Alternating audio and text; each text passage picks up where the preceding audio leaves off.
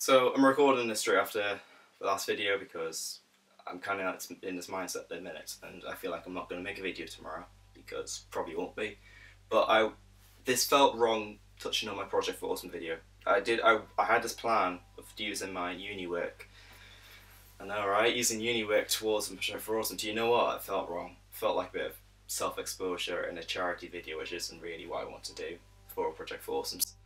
But basically, if you do watch the Project Awesome video, it was a general gist of supporting Alzheimer's Society this year, like I do every year, because they really helped me in the time, my family in the time when my gran was diagnosed with Alzheimer's. And I've talked about this quite a few times because I've kind of verbalised it, and it's been a bit of therapy, to be fair. But I think one thing I've never really touched on YouTube at least, is how much that experience has affected me as a person. And I'm not saying it's character building, because I think that's definitely the wrong terminology. It tore me to shreds and put me back together, I think, to put a very blunt note on it. To put this in sort of a timeline context, I moved away to uni in September 2012.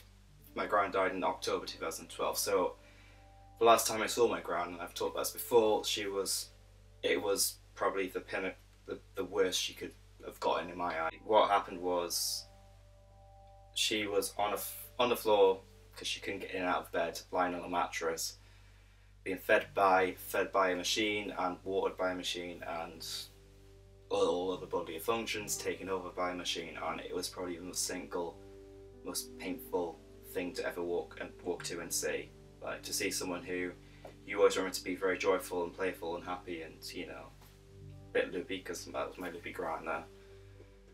And then that's the last time you see her, to see her, a shell basically of herself. Came back, but she got sicker and iller, and from other things, not just Alzheimer's. There are multiple other things going on in terms of her actual physical health, not just her mental health, because she wasn't eating, because she thought she'd eaten it 5 minutes ago when it had been a day or so ago.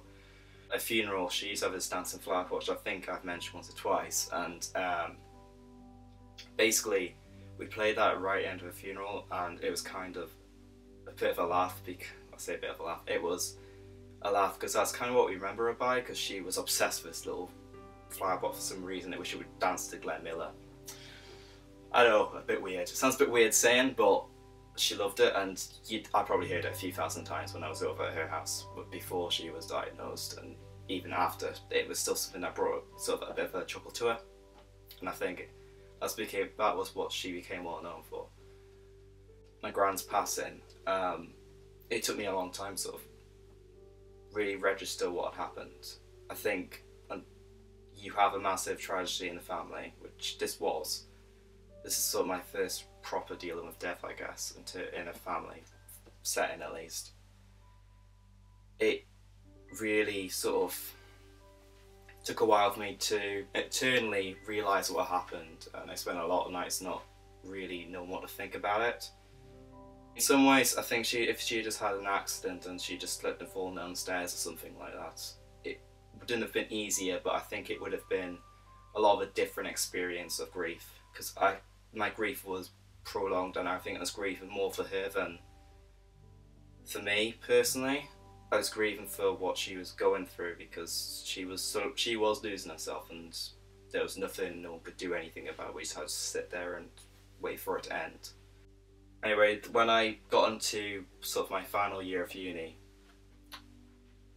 I finally decided, right, I've got a year left of uni, I can make any work I want, what do I want to do about it?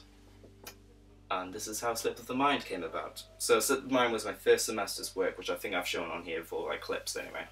But basically it was the idea of this table, which we usually have memories and stuff laid out, like a mantelpiece. It was originally going to be that, and it was going to be like these things phasing in and out to show how Alzheimer's slowly reduces down to what this person remembers, and this, you know, this massive wealth of memory slowly whittles down to like one tiny little thing, and even that disappears in the end, and then it just phases out into just complete white expanse, to emptiness again, because unfortunately Alzheimer's is something that doesn't stop.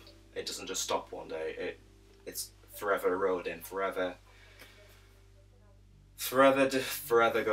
going on, and it's relentless like that until there's nothing else left to destroy, basically. And I always remember my creator for that, because I showed it to my lecturers and there was stunned silence.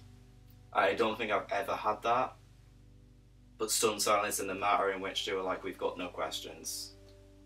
It was really, I think a few of them were holding back tears and stuff, and I've showed it to a few people and that bursting into tears and stuff. And I think when you make work like that, you kind of realise how universal this horrible thing is. You really realise that you're not alone, that that most people know someone who's gone through Alzheimer's or dementia in some form.